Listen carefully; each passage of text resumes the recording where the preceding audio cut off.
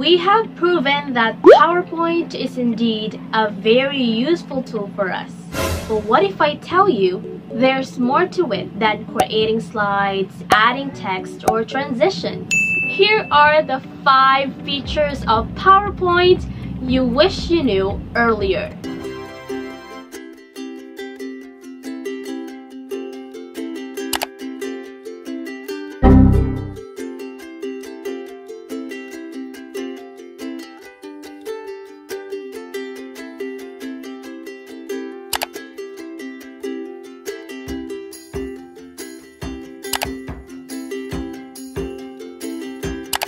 Hi there! It's me again, Teacher Jelly, ang inyong teacherelang lingkod!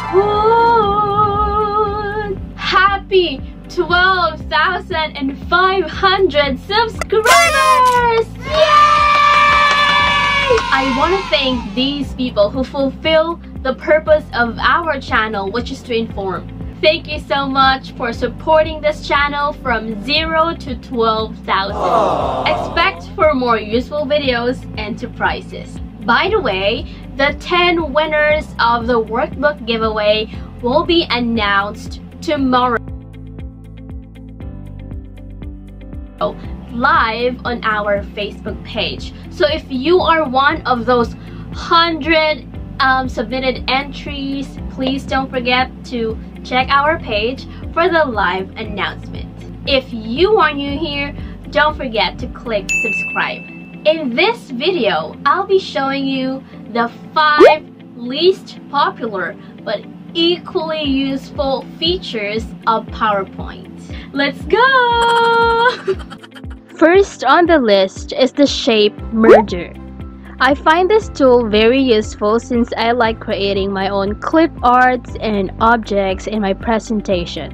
So if you're like me, you'd love this too. Say you want to make this cute coffee cup clip art. The first thing that you're gonna do is click insert and then insert shape. And we're gonna choose this shape over here.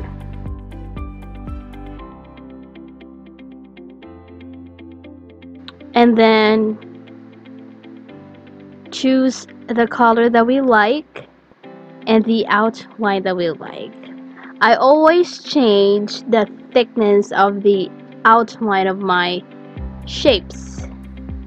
Gives me a thicker line, looks sharper. Next is we want to create this zarf, or like the cup sleeve that we say. To do that, insert again, choose a rectangle shape, just put it over there on our first shape, and then copy this one. The next thing that we're gonna do is to merge these 2 shapes. Select the first shape on top and the second one, then go to format and select merge shape. We actually have 1, 2, 3, 4, 5 options over here.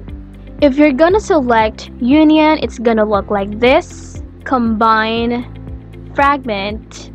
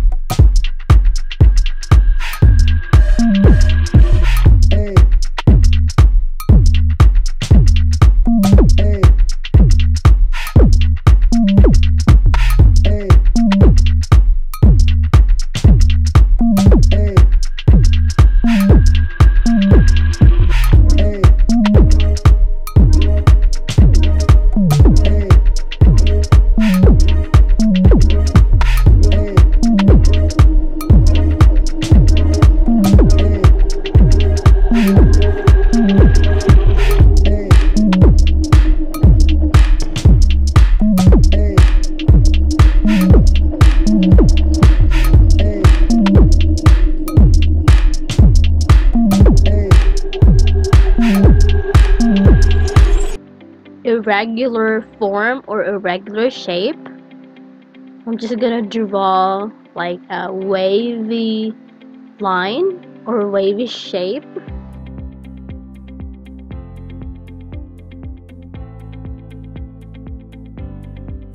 I'm gonna select these two shapes and go to merge shape.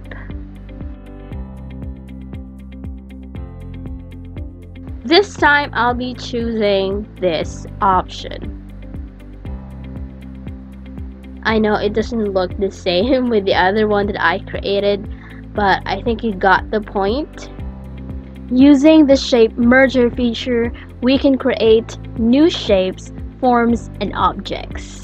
The next feature is the format painter. So assuming we haven't created our cup of coffee, alright? So whenever you create or insert a new shape, the default color would be like this, right? So if you want to make your task easier, you can simply copy the format of your pre-created shapes, okay? So for example, I want to copy the color and format of this cover or lid. All I have to do is to click that shape, go to home, and select this teeny tiny brush, which is the format painter. What a format painter does is it's gonna copy the format of the shape that you selected to another shape. Let's try. If you click it once, you can copy it to another shape once. But if you click it twice, you can copy the format of the selected shape several times. 1, 2, 3. You see, saves time, saves effort and energy. Let's try one more time. Again, all you have to do is to select the shape and then go to home, select format painter, click it once if you're just going to copy it to just one shape like this. But if you want to copy the format of a shape a lot of times, click it twice. 1, 2, 3, 4. See? And that's the beauty of the format painter. The next least popular but very useful tool is the grouping feature of PowerPoint. So for example, I already created this very cute cup of coffee, but I can't move them all at once, okay? Because it's not really, an entire clip art. It's not as a whole, because these are just shapes put together. So how will you group the shapes to make it a one whole cup of coffee? Simply select all the shapes and then press Control, okay?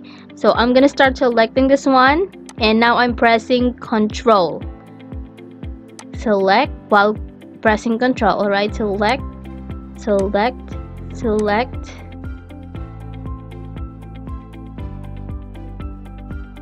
And Control G. Now you have all the shapes grouped together. Okay, again, select all of the shapes and press Control G. Now I can easily move my cup of coffee anywhere, plus I can resize it however I like it. Next is the pen tool. I think it's one of the least popular features because we don't really see the pen tool whenever we are creating our slides, right? The only time that we're gonna see our pen tool is when we're already on our slideshow mode. So let's try. Let's click slideshow over here, or you can also click it here and from the beginning. Now we're already on the slideshow mode. I want you to look on the lower left corner, because here we got a few tools. Okay, so you got here the next and the previous button. And then you also have the laser pointer, the pen, the highlighter, and eraser tools. So let's try the pen tool. So here you can write on your presentation while you are conducting or while you are presenting your PowerPoint. Let's try. So for example, I want to say, so this is the lid. Oh, it's the, and this is the zarf. And this is the coffee bin. If you are teaching a diagram, if you are trying to point out some parts of your concept, the pen tool would be a really great feature for you. By the way, we can also change the color of our pen. So we can make it green and several other colors. Let's try the laser pointer. You can also use that while presenting. And if ever we made a mistake, we can easily erase any of our writings on our PowerPoint by clicking the eraser highlighter. The last feature that I'd want to discuss in this video is the audio recording or screen recording feature. I am using PowerPoint 2013. So if you're using PowerPoint 2013, just like me, you're gonna see or you're gonna have an audio feature. But if you are using higher versions like 2016, you're gonna have a screen recording feature over here next to the audio. But because I'm using 2013, I don't have the screen recording feature. We have two options. So we can either insert an audio that's already on our computer. So for example, I want to insert a drum roll sound effect. See, okay, now we have the audio icon and we can play that. Or we can also record directly here on PowerPoint. So all we have to do is select record audio and press this red button and then start recording. No need to use any other applications, no need to install a voice recording app, just directly record on your PowerPoint.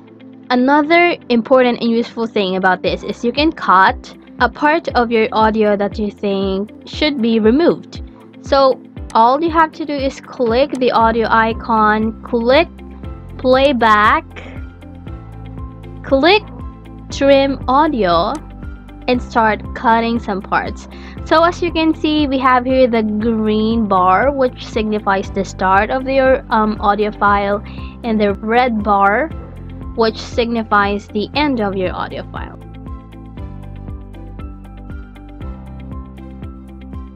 And right away you have edited your very own audio. I hope you learned something new, but always remember that it's not about how much you learn, but how much you apply.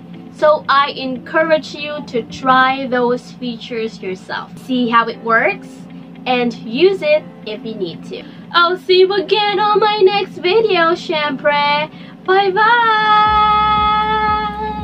Level up, level up, level up.